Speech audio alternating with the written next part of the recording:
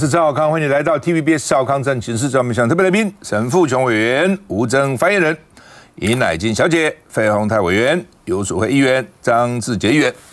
好，那美国跨党派议员访台，不过主要是众议员的这个中国特别委员会了啊。盖拉格说呢，中共如果打台湾，一定会失败，打不赢哦。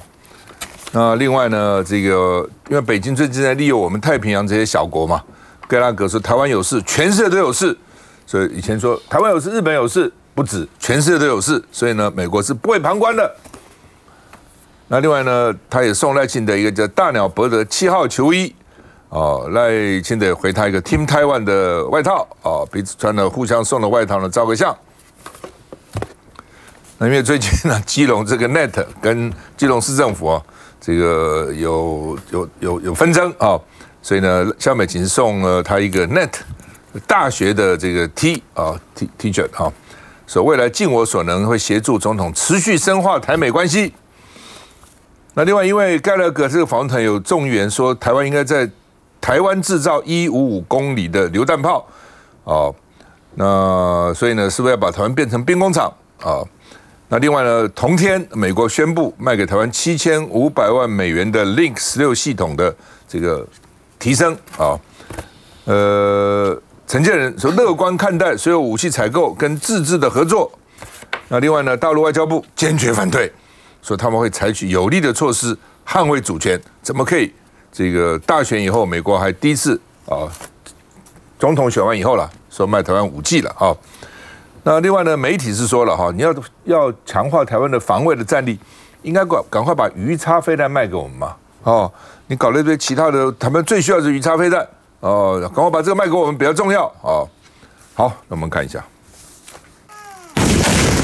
药物流炮发射，直接或间接命中目标时，都会有严重后果，可造成大量步兵死亡。现在使用量最大的地方就是俄乌战争。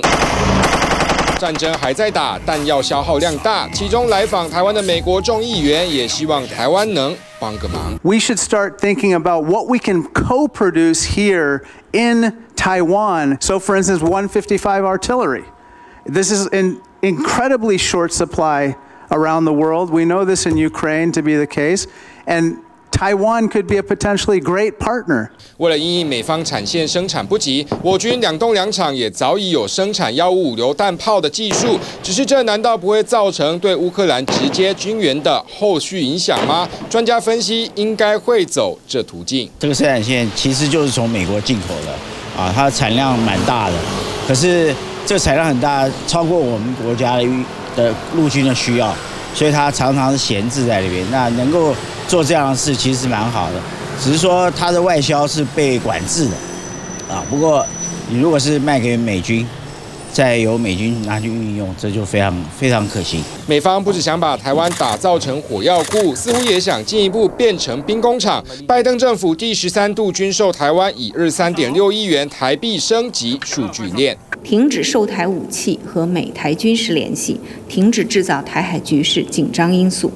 中方将采取坚决有力措施。想当然尔，对岸必得反击，能为国防加分。行政院当然乐观其成。当然，我们也乐于看到我们跟友好的国家一起来强化我们的自主能力。再度军售当然好，只是希望先前承诺的货品能赶快到。老沈。我觉得 Gallagher 他是美国众院新成立不久的一个专门处理劳工、专门抗中的一个事务的召集人。那他已经宣布说他不寻求连任，不寻求连任的话，劳工大概就会比较没有那么严谨的去处理他。但是 Gallagher 讲那些都是空炮弹，因为你这个是最反共、最反中的鹰派的人物你说如果劳工亲台犯台的话，他会站在我们这边，这还用你讲吗？难道你要站在对面？还有，难道你要站在中间你当然站在我们这边，但是站到我们挺台湾，是挺到什么程度？讲清楚所以你这种是废话，这废话一通，这个对台湾没有帮忙。而且我必须点名在美国类似的最右翼、最反中的议员，不见得是我们台湾最好的朋友，因为这个对劳工的刺激性最大但是呢，好处如果成比例，那阿哥帮讲不要紧。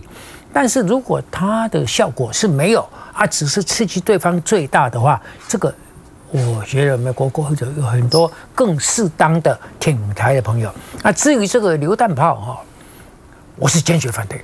我觉得他去见了韩国瑜，韩国瑜如果没有讲反对，韩国瑜只说你跟外交部吃饭是黑白的，跟我吃饭是彩色的，废话。韩粉难道要你去讲这些废话吗？对不对？我跟你讲，你要讲，你要台湾做榴弹炮，我们反对。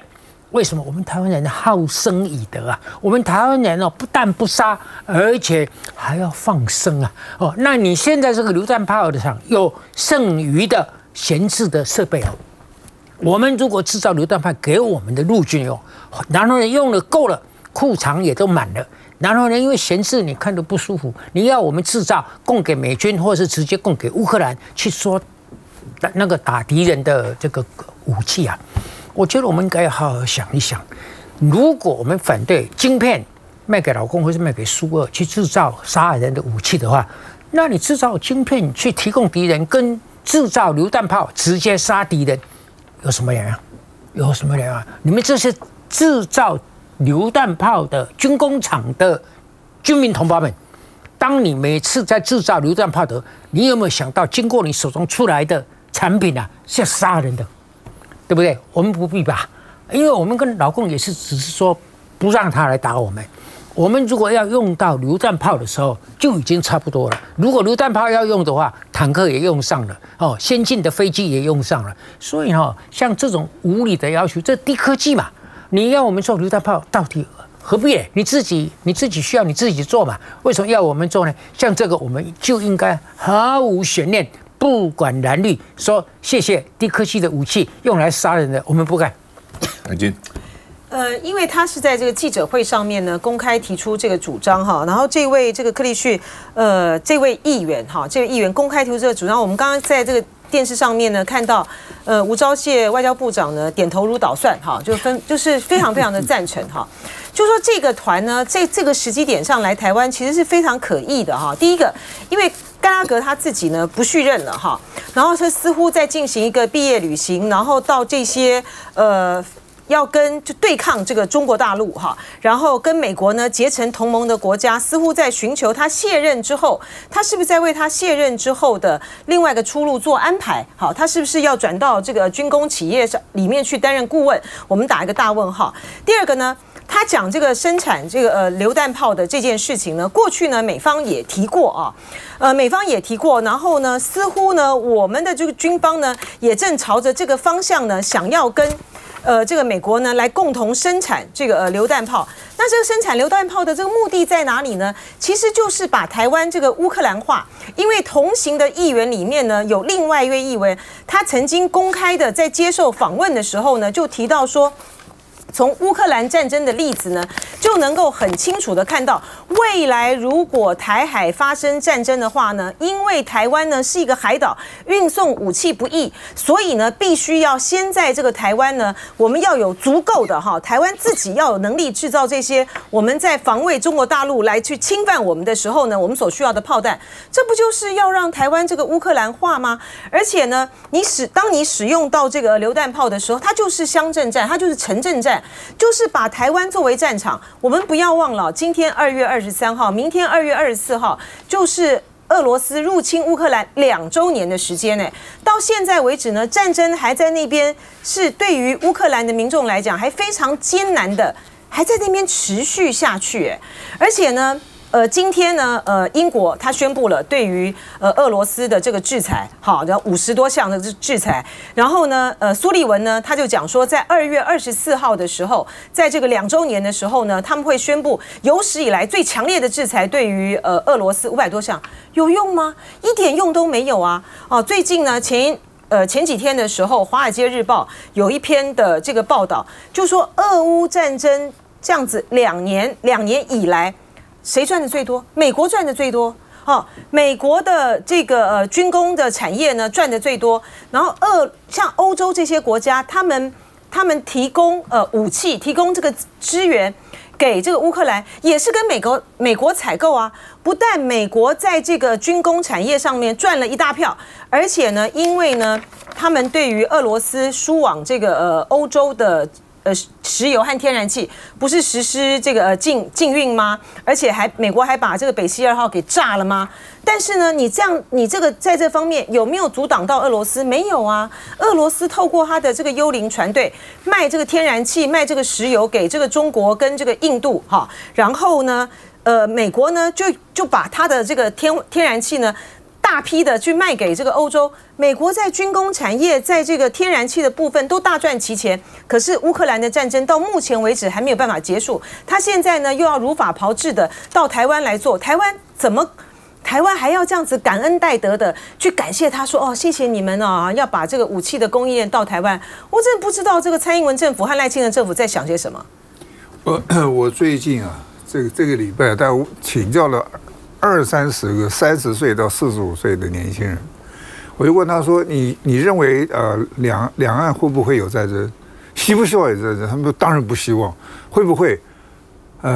没有一个人说会发生战争哈。因为两岸现在的迹象好像没有那个烟硝味那么大，除了金门的事件要处理好之外哈，我就觉得美国的众议员呢来台湾就好像感觉上有点推销战争了，我觉得很不恰当哈。这个台湾不要战争，台湾目前也不会有战争，药物榴弹炮哈，这个台湾的炮兵部队足够了，那要生产的话是要经过美国卖给其他的国家吗？我想再重开一条生产线呢。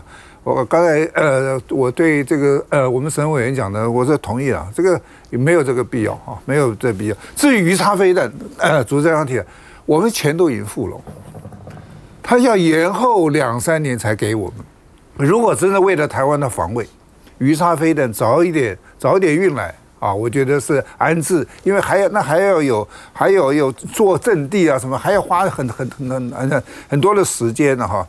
我是觉得台湾应该不要一天到晚鼓吹战争啊，鼓吹战争对我们有好处吗？对我们的经济发展有好处吗？哈，台湾是打不起的了，不管老共打得赢啊，还是打不赢，只要战争一开了，我想呢外资跑掉了，台湾有些人钱也跑掉了哈。这个当台湾经济没落的时候，还有什么？台湾最近钱跑掉很多，你知道吗？我知道。总统大选以后，因为我有个朋友在泰国盖房子，他今天告诉我，全部卖光光，都卖给台湾人。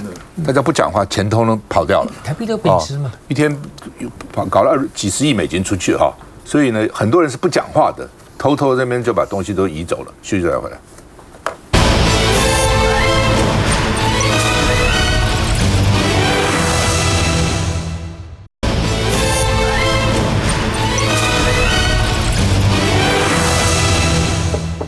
好，那么因为陆客不能来啊，然后呢，我们也不去啊，所以呢，现在又要争取更多的旅客到台湾来，所以呢，交通部啊，他们突然宣布要这个超过，因为台湾一年有超过500万的转机旅客入境，所以他们说让他们呢免观光签证，就是入境要转机要等嘛，哦，然后呢，在这个时间赶快去台湾这游览一下啊，那这样到底能够花多少钱呢？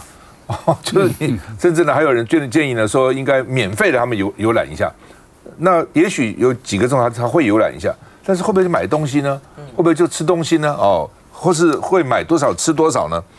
那另外呢，这个说呢可以借鉴新加坡就这样子啊。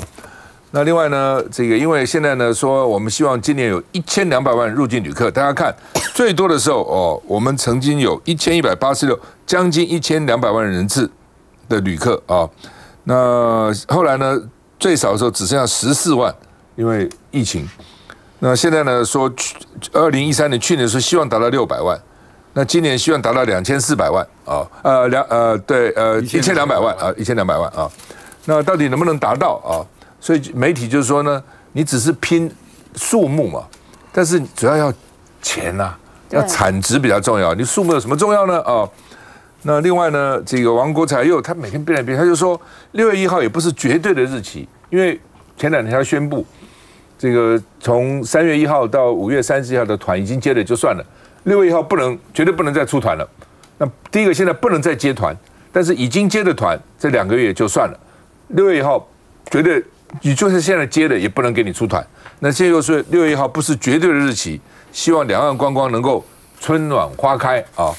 那另外呢，这个今天在昨天吧，在台南召开了这个观光协会的联合会，业者就各种的抱怨了啊，有的说你这个禁团令让大家都很惨啊，然后另外呢，大家怪说我们国内的旅游太贵，还不如出国。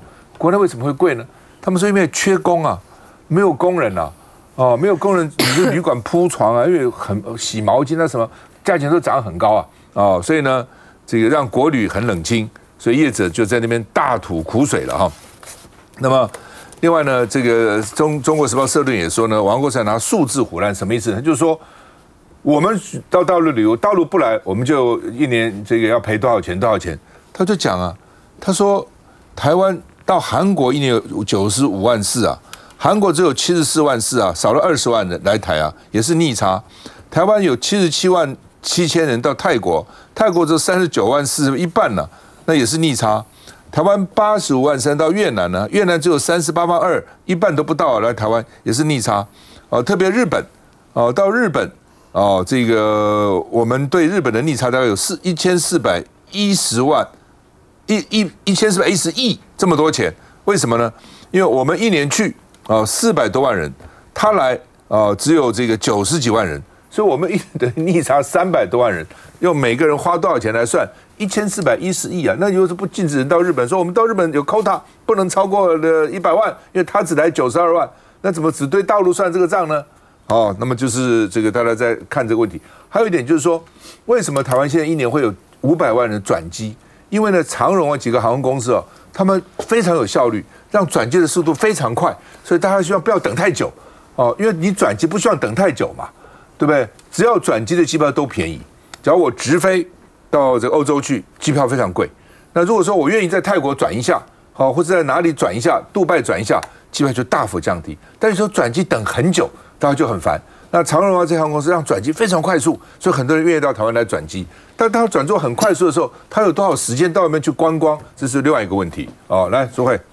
我讲一下观光2样情好了。我年前的时候跟朋友去曼谷外国观光客，尤其是欧美、日本、韩国，因为你到处听到这些语言，非常非常多。然后那时候我们就一直感慨一件事情：台湾的观光怎么跟人家比？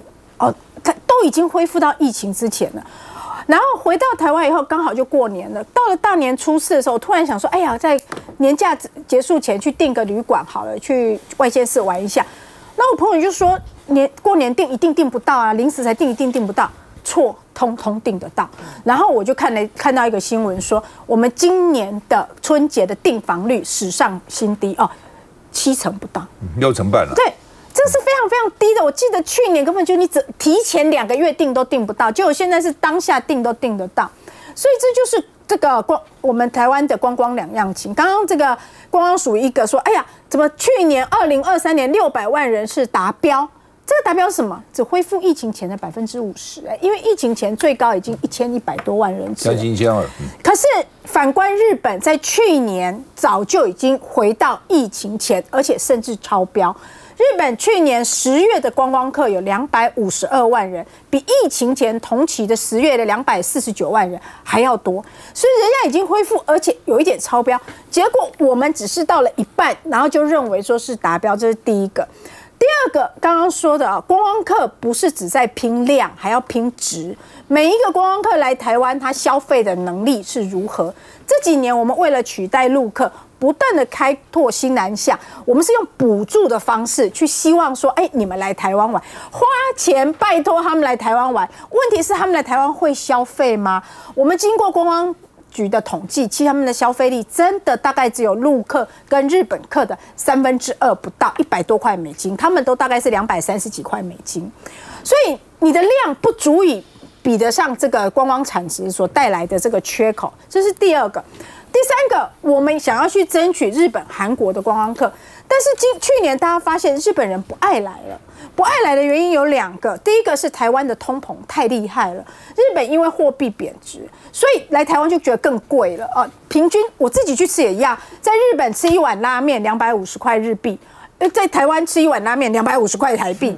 那你会觉得，在日本人他会觉得非常傻眼嘛？台湾怎么会比我们日本贵呢？这是第一个。第二个是台湾的观光特色。好，人家说10年如一日，所以连那个最挺台湾的那个石板民夫都说，来台湾玩10年来一次就好了，因为你来看到的样子都是一样的啊。在台北来说好了，101就这样子嘛。台北的地标到现在还是101，到现在还是故宫，到现在还是中正纪念堂，你没有开发新的玩法。所以人家真的10年来一次就好了，你没有办法像我们去日本年年都会想去，因为年年可能都有一些新的东西。所以我觉得我们没有趁疫情这几年把让台湾的旅游质的改变这是一个问题。然后第二个，你一味去封杀这个过去对我们很友好的大陆观光客，那你现在希望人家再来我说真的，即便通通开放了，现在很多大陆民众也不愿意来了，因为他觉得我们对他很不友善。吴征。回应一下，其实大家对台湾观光的说现况的检讨，基本上我觉得都讲到点上了。那我回应一下刚刚王国材讲这个6月1号不一定是绝对日期，其实他的意思，大家看包含蔡英文总统跟陆委会的主委邱泰山，其实包含最近他们参加台商的这个春酒活动其实。都有在持续表达一个，其实是希望跟中国跟对岸释出善意的态度了，包含邱泰山说希望两岸回到善意交流的状况。那其实总统蔡英文也讲了类似的话，所以其实王国材的意思，他是沿着蔡英文跟邱泰山的说法继续往下，也就是说，在这段时间，当然我们现在到5月31号已经是，那就设了一个这个 deadline 了嘛。那他的意思其实是，如果这段时间。中国跟台湾这边的互动恢复到一个比较善意、比较友好的状态，其实那包含所谓的禁团令，其实也可以去松绑，其实也可以解禁。所以他意思是说，基本上王国材还是延伸了政府的路线，在持续，等于是有点跟对岸喊话了，说希望说，两岸回到比较友善的状态，那我们禁团令可以解除，那包含所谓陆客来台湾部分，看是不是中国这边也来做一个开放，那这样对于整体观光、两岸交流，当然是一个正面的状况嘛。那另外说提到。刚刚说包含到确实，大家说，这个国旅的部分像现在包含我很多同年龄的朋友了，真的大家有时候出去玩，真的也会想说那我去日本好了，因为像刚刚讲到嘛，因为现在换日币很便宜嘛，才0.2而已。那我去日本住一个很高级的这个5星的饭店去住一个这种很有历史的温泉的民宿那其实大概一个晚上可能包餐大概2万日币而已。那我算一算，哇，换回台币，但5000块。但我现在去国旅，要是住一个好一点的房间，可能一个晚上 maybe 要接近上万元。那所以大家一换算之下，日本人来台湾觉得很贵，我不想来台湾玩了。台湾人觉得说去日本好便宜，我们就一直去。所以确实是对国旅产生一定的冲击了。但是当然也包含了很多成本面，包含刚刚讲到缺工，所以这也是政府最近我们跟印度签了 MOU， 就是未来要去开放引进部分的印度劳工，也是希望可以去缓解这个缺工的状况。可是没有做服务业啊。